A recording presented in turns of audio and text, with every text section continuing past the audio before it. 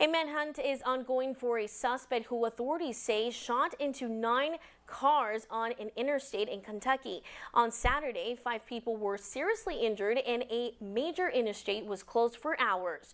Rob Kirkpatrick has more. Police in Kentucky are searching for a suspect they say shot into 9 cars on Interstate 75 south of Lexington on Saturday. 5 people were seriously injured, but the Laurel County Sheriff's Department said all victims are in stable condition. All of a sudden, we just heard this deafening loud sound, and it sounded like a rock went through my back window, and our ears were ringing, and we just looked at each other, and we were like, was that a gunshot? The shooting occurred Saturday afternoon near London, Kentucky, a rural town south of Lexington. I-75 was shut down for hours, and a manhunt is underway for the suspected shooter. Police say this man, 32-year-old Joseph A. Couch, is the main suspect and urge the community to remain vigilant.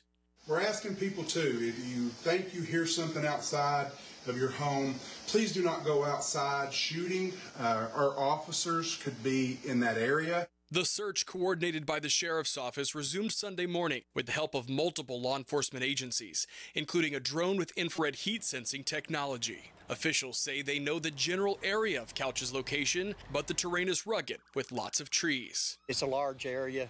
We're just going to have to start from where we have anticipated that he possibly was, and we are looking for spent rounds. It's unclear what the motive is for the shooting, and authorities say Couch is considered armed and dangerous. I'm Rob Kirkpatrick reporting.